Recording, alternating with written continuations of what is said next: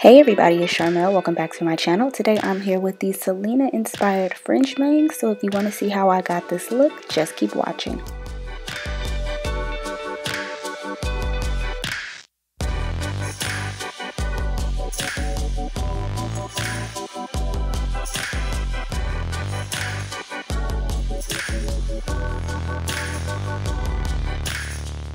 So let's get right into it. I am not braiding my hair down for this look because I've been changing my hair and trying a lot of new hairstyles during this quarantine, and I just didn't feel like doing it. So I have it in these two little pigtails, and I'm just going to pin the loose ends with a bobby pin. This is a great technique also if you don't know how to braid. You can always mold your hair down while it's wet with some gel, and you can still get that really flat look. So I'm just taking some edge control, and I'm going to smooth my edges back so that they're out of the way, and then I'm going to apply a stocking cap that's close to my skin tone.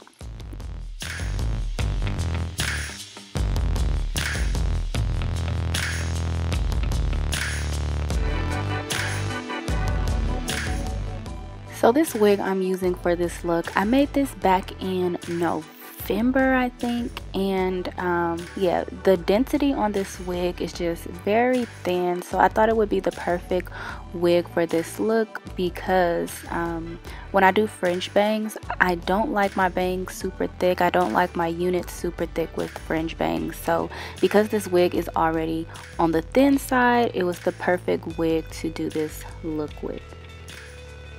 And I know it's looking a little crazy. I know you can see the wig cap right now. I'm not going to glue this wig down, but you do not have to glue your wigs down to get nice installs. So I'm going to show you guys how to make this work.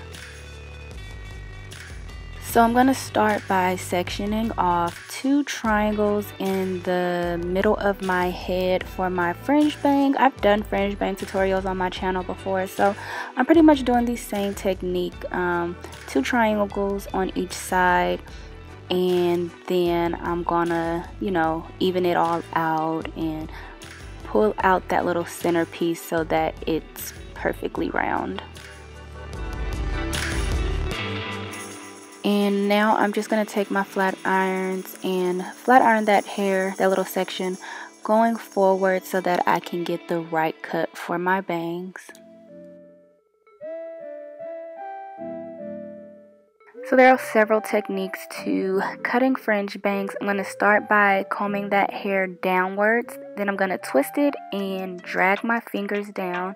I'm going to go like past my nose and my upper lip area, and I'm just going to cut straight across. So I cut them long because originally I was going for like a longer wispied bang look, but it wasn't working. So you guys are going to see me play with it for a little bit. I'm going to take my flat irons and kind of bump it to the side.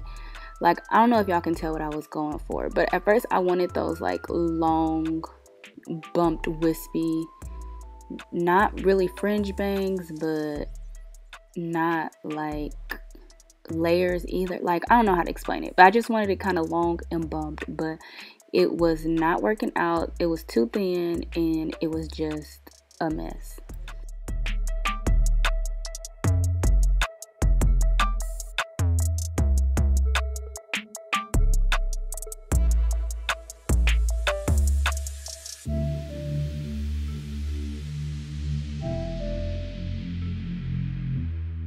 So yeah, the first time was a fail, so I'm gonna go in and section off a little more hair because the bangs were just extremely thin. Like, I like my bangs thin, but those were a little too thin, so I'm just going to section out a little more hair. And before I cut it more, I'm just taking my slick stick and I'm just kind of molding the rest of my hair out the way and, styling that, taking my flat irons, just making sure that there's a distinction between like the rest of my hair and my bangs.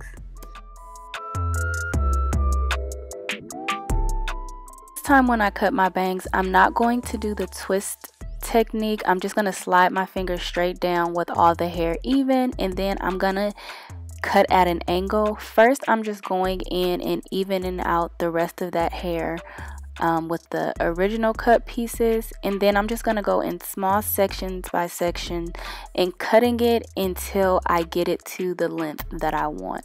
I also like my bangs a little on the longer side, so I like them to like hit my eyelids. You can go as long or as short as you want. It's a personal preference.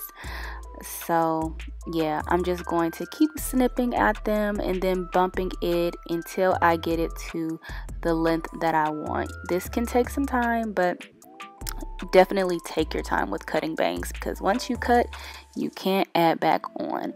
And so yeah, these are like the Selena style bangs, because she used to wear those really thin kind of wispy bangs and just real bumped. So that's the look that I ended up going for. And I think I'm pretty good right here. I'm just taking my flat irons, running them through, making sure everything is cool.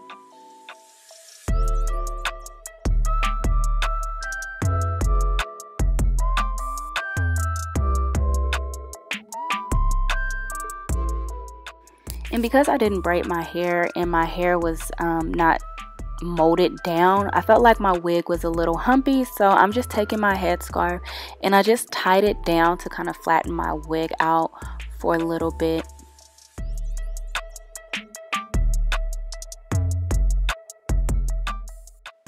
So I let that sit for about 30 to 45 minutes to flatten out some. And then I'm just going to go in with my comb and just make sure I comb out any dents that were left in my hair from the headscarf.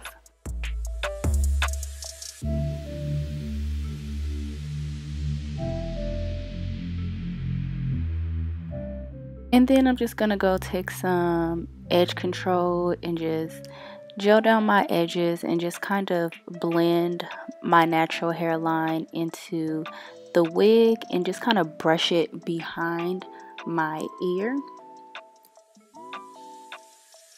And then I'm gonna give my bangs one good last bump, and that is it, you guys.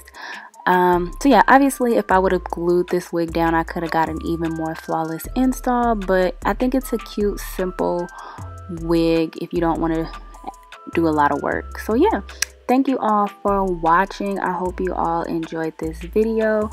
Don't forget to like, share, comment, and subscribe, and I'll see you all next video.